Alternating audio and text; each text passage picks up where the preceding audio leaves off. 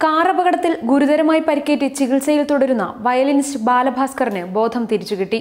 ആരോഗ്യനിലയിൽ നേരിയ പുരോഗതിയും കൈവന്നു. എന്നാൽ വെന്റിലേറ്ററിൽ തന്നെ തുടരുകയാണ്.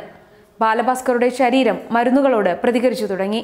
ബാലഭാസ്കറിനെ ചികിത്സിക്കാൻ ഡൽഹി എയിംസിൽ നിന്ന് ഡോക്ടർ എത്തുമെന്ന് ഉറപ്പായി. എയിംസിലെ ന്യൂറോ സർജനെ അയക്കാമെന്ന് കേന്ദ്രമന്ത്രി JP നദ്ദ ഉറപ്പു നൽകിയതായി ശശി തരൂർ MP അറിയിച്ചു. ബാലഭാസ്കറിന്റെ വലതുകാൽ ശസ്ത്രക്രിയയ്ക്ക് വിധേയമാക്കി. തലച്ചോറിന്റെയും ശ്വാസകോശത്തിന്റെയും ക്ഷതത്തിന് മരുന്നുപയോഗിച്ചുള്ള ചികിത്സ മതിയെന്ന നിഗമനത്തിലാണ് ഡോക്ടർമാർ.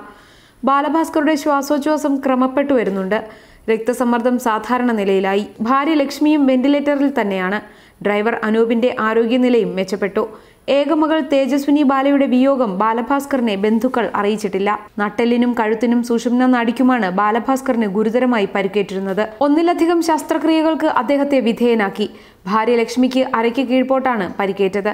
അച്ഛൻ വിളിച്ചപ്പോൾ ബാലഭാസ്കർ ചെറുതായി കണ്ണു തുറന്നിരുന്നു.